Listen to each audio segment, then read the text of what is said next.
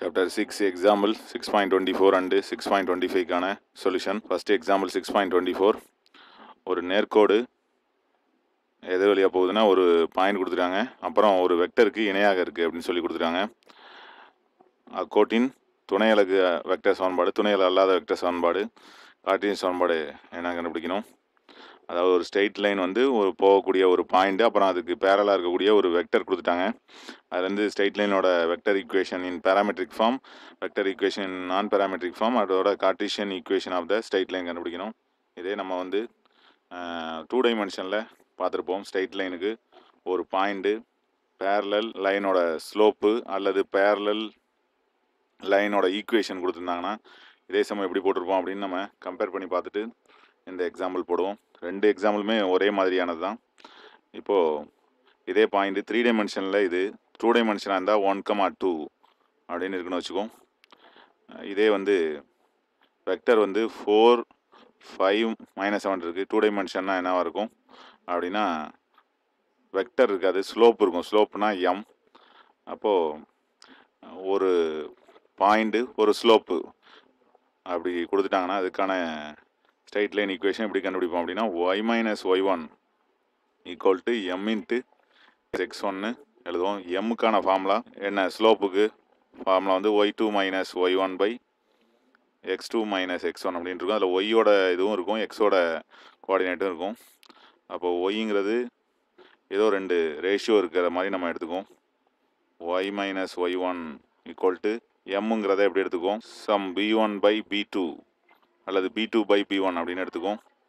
b2 by b1, அப்போது b2 by b1 அப்படின்னு எடுத்துக்கிட்டோம்னா x - x1, இதை நம்ம y - y1 divided by b2 by b1 எப்படியும் நம்ம இந்த மாதிரி 2 பாயிண்ட் ஃபார்மில் யூஸ் பண்ணோம்னா இது மாதிரியான ஒரு இதுதான் வரும். இப்போ இதுதான் நமக்கு இங்கே இருக்கக்கூடிய ஈக்குவேஷன். இதை அப்படியே 3 டைமென்ஷனுக்கு மாத்திரம்னா நமக்கு கிடைக்கக்கூடியது Cartesian equation of the plane. நம்ம 11th standard 10th ஸ்டாண்டர்ட்லாம் Cartesian equation தான் பார்த்துருப்போம், அதாவது கார்ட்டீசியன் சமன்பாடு.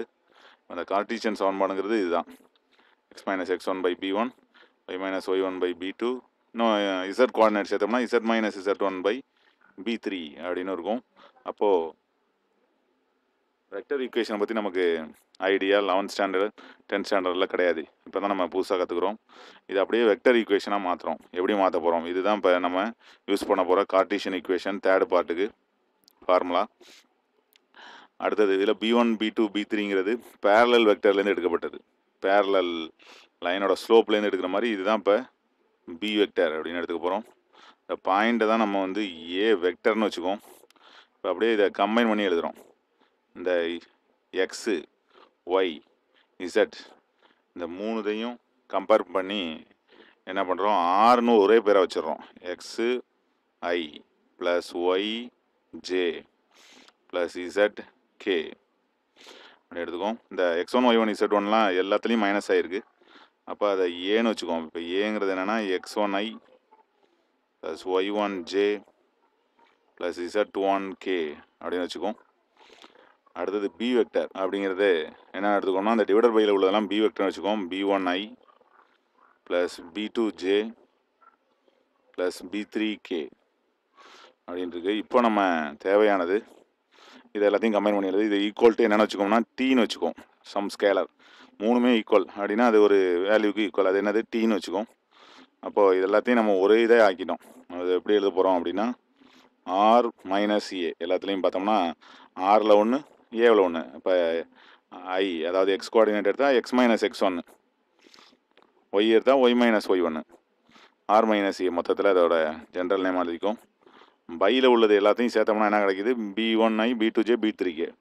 எக்ஸ் கோஆர்டினேட்னா பையில், ஐ கோஆர்டினேட்னா பையில் வந்து b1 இந்த மாதிரி எடுத்துக்குவோம். இப்போ பின்னு மட்டும் எடுத்துக்குவோம், பி வெக்டர் பின்னு மட்டும் எடுத்துக்குவோம். ஈக்குவல் டு டி இருக்குது. அப்போது இப்போ நம்ம வெக்டருங்கிறது காமிட்டோம். R minus A equal to என்ன கிடைக்கும், டிபி. அப்போ ஆர் மைனஸ் ஏ அப்படிங்கிறத ஈக்குவலுக்கு அப்புறம் அப்படின்னா R equal to A plus DP அப்படின்னு மாறிடும். இதுதான் நமக்கு தேவையான வெக்டர் ஈக்குவேஷன். அப்போ இதோட வெக்டர் ஃபார்ம் தான் இது அப்படிங்க தெரியும். இது வந்து பேராமெட்ரிக் ஃபார்ம், ஏன்னா இதில் டீங்கிறது ஒரு ஸ்கேலர் இருக்குது. This is called parameter. ஏவுக்கு பதிலாக பிக்கு பதிலாக சப்ஸ்டிட் பண்ணோம்னா நமக்கு பேராமெட்ரிக் ஃபார்ம் வரும். பேராமீட்டரை கேன்சல் பண்ணுறதுக்கு என்ன பண்ணுறது? Using cross multiplication method. இதை என்ன பண்ணலாம் அப்படின்னா ஆர் மைனஸ் ஏ கிராஸ் பின்னு எழுதுகிறோம். இதுதான் வந்து நான் பேராமெட்ரிக் ஃபார்ம். அந்த டீங்கிறத கேன்சல் பண்ணுறதுக்கு ஆர் மைனஸ் ஏ பையில் இருக்கிற பி இது இல்லாமல் எழுது அப்படின்னா ஆர் மைனஸ் ஏவுக்கும் பிக்கும் ரிலேஷன்ஷிப்பை நம்ம இதை மாதிரி எழுதுகிறோம்.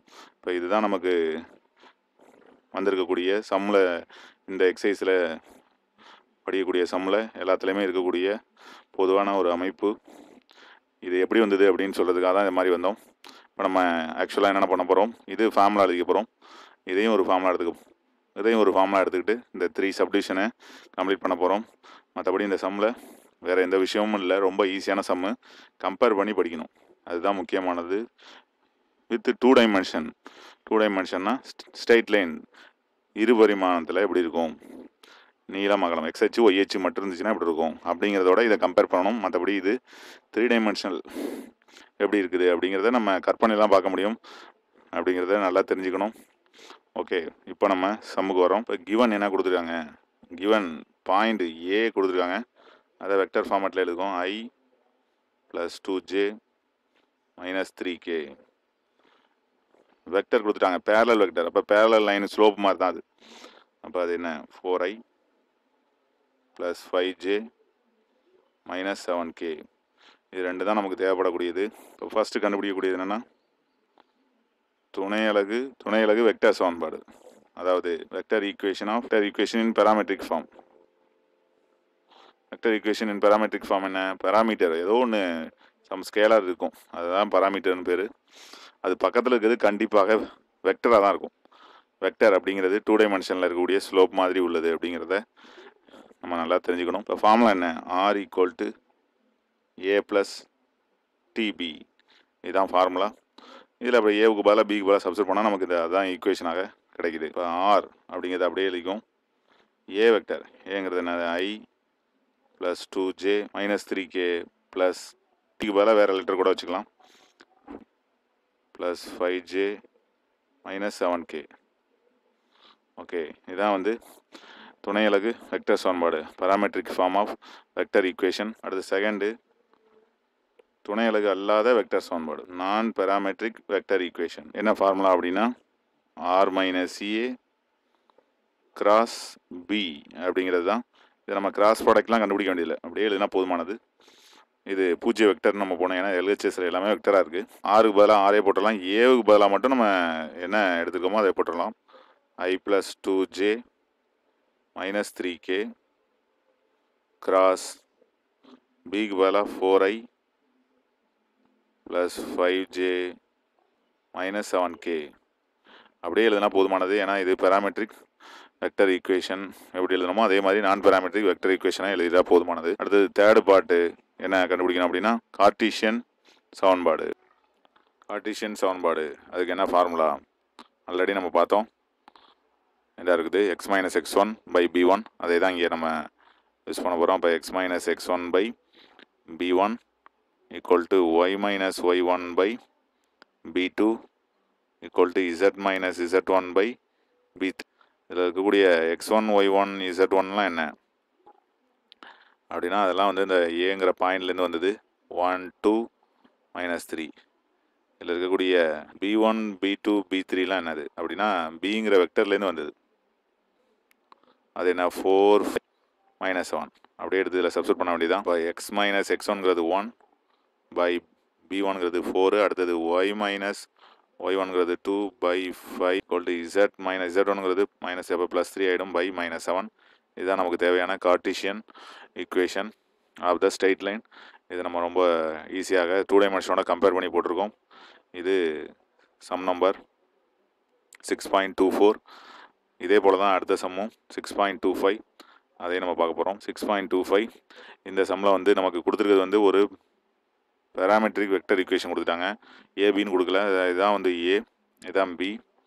இதில் நம்ம என்ன கண்டுபிடிக்கணும், அதாவது துணை அலகு வெக்டர் சமன்பாடு கொடுத்துட்டாங்க. அதுலேருந்து கண்டுபிடிக்க வேண்டியது என்னென்னா துணை அலகு அல்லாத வெக்டர் சமன்பாடு, கார்ட்டீசியன் சமன்பாடு. போனதில் கொடுத்ததில் 2 ஈக்குவேஷன் இதில் நம்ம கண்டுபிடிக்கணும். ஒன்று கொடுத்துட்டாங்க. அப்புறம் வேறு என்ன எக்ஸ்ட்ரா ஒன்று கண்டுபிடிக்கணும்னா திசை கோசைன் டைரக்ஷன் கோசைன் கண்டுபிடிக்கணும். அது நம்ம வெக்டர்லேருந்து டேரெக்டாக கண்டுபிடிச்சிடலாம். இதுதான் ஏ, இதுதான் பி. இதை நம்ம ஃபஸ்ட்டு டேரெக்டாக போன சமயம் தேவையான அளவு விளக்கங்கள் சொன்னதுனால ஃபஸ்ட்டில் இருக்கிறது பாயிண்ட் வந்து ஏ. அப்போ 3i - 2j + 6k இதுதான் அந்த பாயிண்ட்டு. வெக்டர் என்ன அப்படின்னா பிங்கிறது 2i - j + 3k. டேரெக்டாக நம்ம இதுலேருந்து கண்டுபிடிச்சிட்டோம். ஏபி இது டைரக்ஷன் கோசைன்ஸ் திசை கோசைன்கள் அப்படிங்கிறது என்ன அப்படின்னா x/r y/r z/r அந்த வெக்டரை நம்ம அதோட என்னளவால் டிவைட் பண்ணோம். அதுக்கு ஃபஸ்ட்டு நம்ம வந்து அதோட மாடுலஸ் கண்டுபிடிச்சி வச்சுக்கோம்.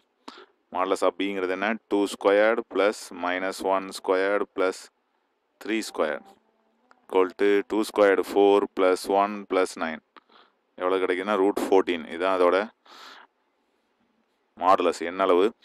இப்போ நம்ம டைரக்ஷன் கோசைன்ஸுக்கு என்ன ஃபார்முலானா x/r y/r z/r ஆறுங்கிறது அந்த வெக்டரோட மாடுலஸ். அப்போ இது நமக்கு √14 கிடைக்குது. இப்போ இதை எடுத்து நம்ம இதில் டைரெக்டாக யூஸ் பண்ண வேண்டியதான். தேவையான டைரக்ஷன் கோசைன்கிறது அதோட கோஆர்டினேட்ஸ் 2 -1 3 எடுத்துக்க வேண்டியதான். இப்போ 2 இதான் r அப்படிங்கிற மாதிரி. இப்போது √14 அடுத்தது -1/√14 அடுத்தது 3/√14 அப்படின்னு கிடைக்குது. இதுதான் நமக்கு தேவையான டைரக்ஷன் கோசைன்ஸ் திசை கோசைன்கள். அடுத்தது ரெண்டும் ரொம்ப ஈஸியாக நம்ம கண்டுபிடிச்சலாம். துணை அலகு அல்லாத வெக்டர் சமன்பாடு. போன சமலே பார்த்தோம். துணை அலகு அல்லாத வெக்டர் சமன்பாடுனா நான் parametric form of vector equation. நான் பேராமெட்ரிக் வெக்டர் ஈக்குவேஷன் ஃபார்முலா என்ன அப்படின்னா ஃபார்முலா ஆர் வெக்டர் -a.